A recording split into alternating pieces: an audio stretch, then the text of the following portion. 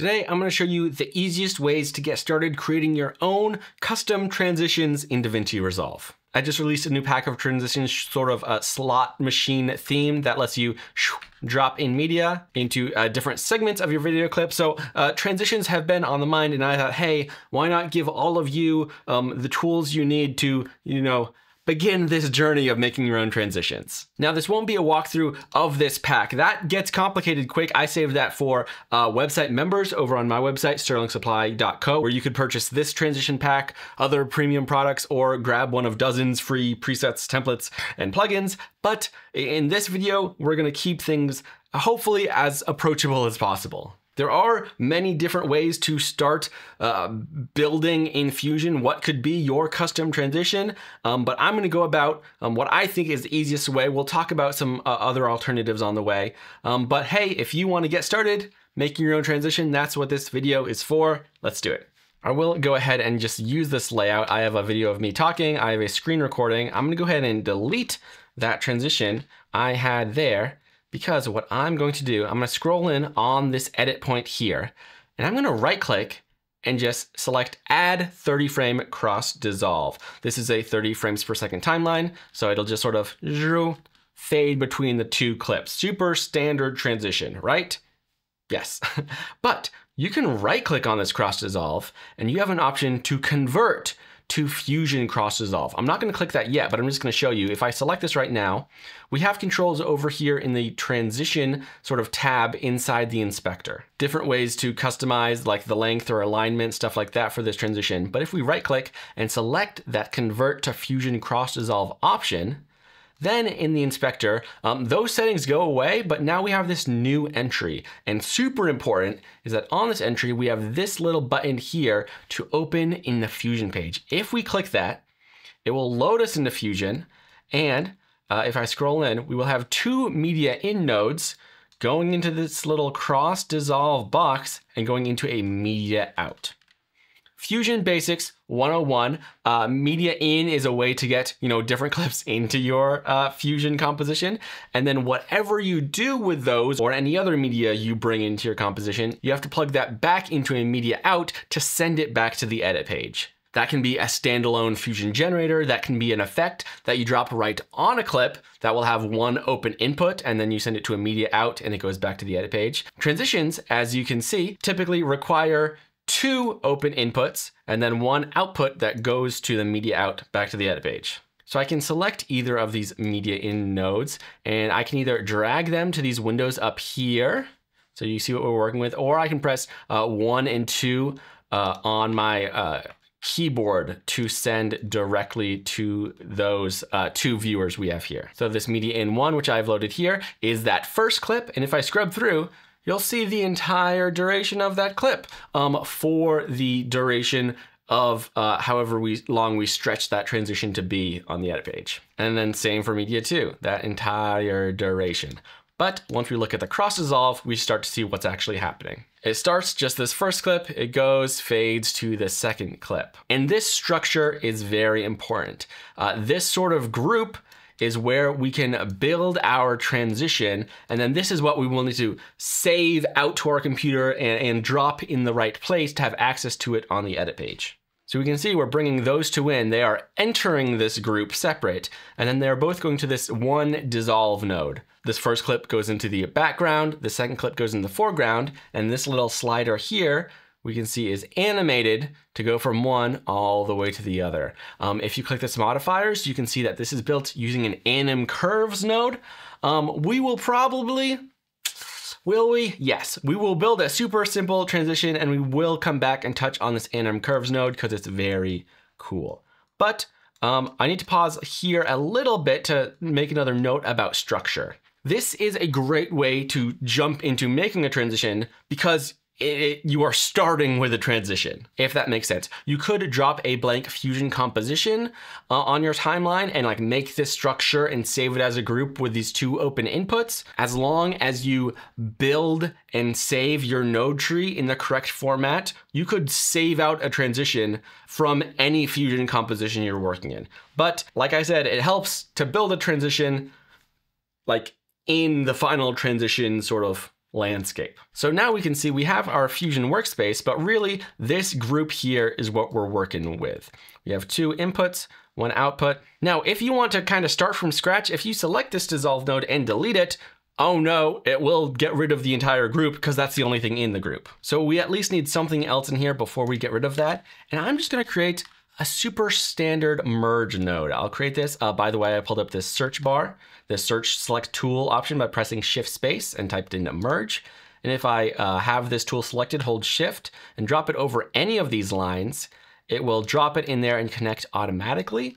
And then what I can do is change the sort of foreground element, disconnect, and then it's not letting me grab sort of this end of this input. So if I create just a blank brightness and contrast node, then I should be able to grab that output, come to this merge node, and then let's see if this works. Yes, then I can delete that. And so we see now this background, this first image is coming into this merge as the background, and I can delete this now as well. And then the second media in is coming into the merge. So if we preview the merge, this is all we see. Okay, more fundamentals. This merge node, all it does is take the background image here, let me get rid of that, background image here, and depending on the controls you choose, it will keep that background kind of as is, but the controls let you tell it what to do with this foreground image. So right now we have the background and the apply mode is set to normal and the operator is set to over. So it is just sort of pasting that foreground image right on top of the background image. And because it is a full screen video clip, this is all we see. But if I come into these like transform controls like center, if I start sliding this, you'll see that underneath is that background image. But let's keep something super basic. Let me look at this size. I'm gonna right click on this size and modify with anim curves. That gets pretty crazy. We can click over to anim curves. And first thing I'm gonna do, just because things are crazy, is change the scale back to 1. Now, anim curves is an engine for animation. You can set custom keyframes if you want to, but built in is this source option, which can be set to transition. So this is going to automatically look at the length of the transition on the edit page, which is super valuable because that is something that the end user can change at any time. So whatever we tell it to do here, it's going to be reactive to the length of that transition on the edit page. So right now, we have an offset of 0 and a scale of 1. So that's saying we're starting at a value of 0, and over the length of this transition, go up to a value of 1. So if we go back, we'll see, oh, it's very small. So we have just sort of like a zoom in transition here. If we were to change this to a value of like 0.5 and a scale to 0.5, it would still end full screen, but it would start at a scale of 0.5, see? So for this whole sort of zoom up option, offset of 0, scale of 1 gets us what we want. So this now is over a length of 1 second, but this is already sort of baked in. If we were to go back, change the length of this dissolve, or I guess just transition now, then it would still execute that move over the new duration of that transition. Now this is probably as basic as this can go, but don't forget, you have access to the full sort of suite of Fusion tools. For instance, let me just create a new text plus node. I'm gonna connect the output of that to the output of the merge to create another merge after the fact. Now I will just type in, hello. So now that's just sort of pasted on top of the entire screen, but let's do something a little different here.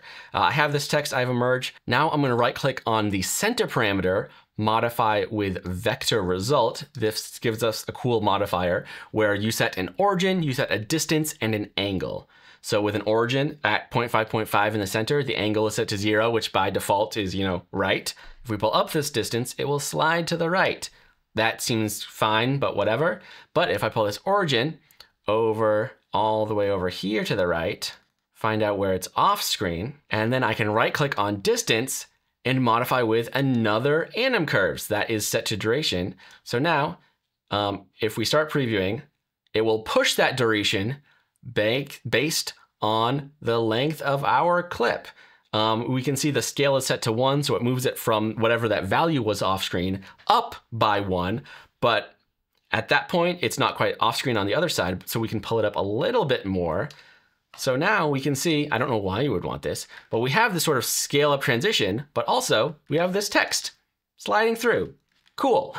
That's just to demonstrate that when you are making a transition, you don't need to only work with the specific full video files that you have access to. But don't forget that you can do a lot even with those files. You could add in a color corrector node so you can affect the contrast or the gain or other things in the course of your transition. You can make your clip black and white and then go full color. You could do lots of stuff. You could mask these individual clips in different way to reveal them however you want. As wild as things can get in the Fusion page in general, you can have all of that wildness in a normal drag and drop transition. This truly is just a diving off point where you can get as crazy as you want. But there's some last few things we need to cover. Say this was your end goal. Just a little scroll up with a hello sliding across the screen. This is a functional transition. First things first, let's select this group. I'm gonna press F2 to rename, and I'll just call this hello slide.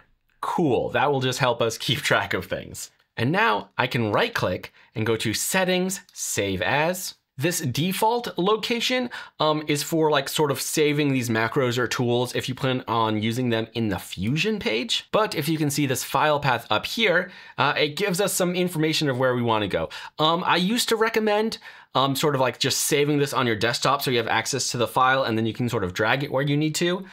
We might come back to that because there's something else I want to talk about. But for now, if you click back one to Fusion, then you have templates and you should have this edit folder. From templates, if you don't have this edit folder, I believe you can create it, just name it edit.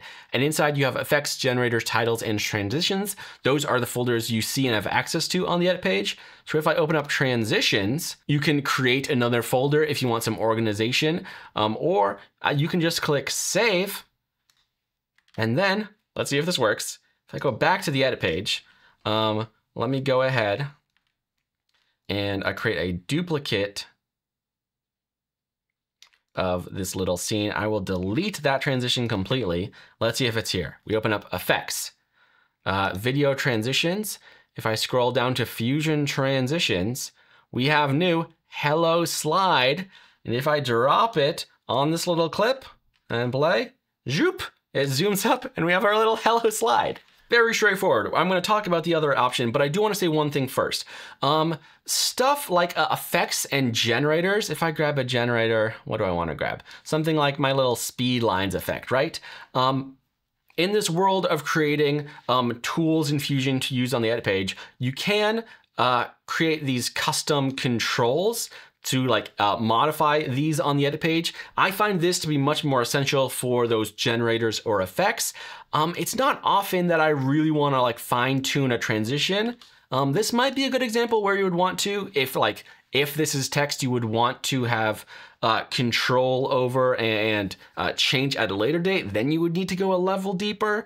But hey, this is an intro video. If you want a more in-depth video, leave a comment, or maybe I'll just drop a link to a past video where I've talked about this in a little more detail.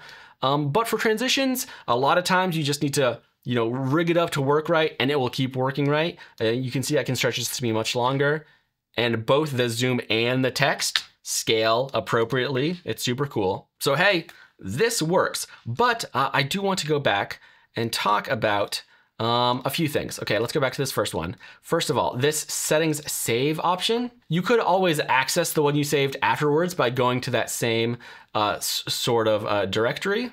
But if I just drop this on my desktop, hello slide, and save, I dropped it in another folder because my desktop is messy. Now we just have this .setting file and a few things. Okay, this is just a text file. If I just drag this into Fusion, it will bring the whole group in. Cool, and you can modify it if you need to, resave over it. This also makes it very easy to share. You have the expanded option of creating a DRFX sort of holder or file. That's a super easy way to share and install these. It just lets you double click that and it sends it to the right directory. That's super cool. What I want to talk about is just another option for installation. If I open up my effects library, then I can see templates, edit, transition. At this point, I could select this transitions folder, or this layer, press these 3 dots and click Show Folder, which opened up that same location we navigated to in that Saves menu. If you saved your transition out this way, at this point you could just like copy it over or drag it over. That's helpful. Additionally, sometimes you can drag this right into this UI and drop it here in transitions and it will sort itself out. This is a little between my desktop here is a PC. I have a Mac as well. Sometimes one works the better on one or the other. So whether you want to save it in the Fusion page or save out this .setting file and email it to someone and tell them where to drop it, you have a few options. I might also link to my general video on DRFX in general. That is a whole world unto itself. We're trying to keep this video very bare bones. But if you want to make your own transition with like a little something going on and save it on the edit page for quick access, boom, we've done that. Drops it right in. Where do we put that? Video transition. Hello, slide. We've got it. Drag and drop. Whenever you want it, retime, you're good to go. Hopefully this is really exciting for some of you that just want to like dip your toe in this. Fusion can be wild in general, but I really think that users sort of like creating their own tools like this is a great way to like funnel people a little more into Fusion. It's super fun. It's been my life for a few years. I think it's cool. Hopefully you do too. Thanks for watching, and I'll see you next time.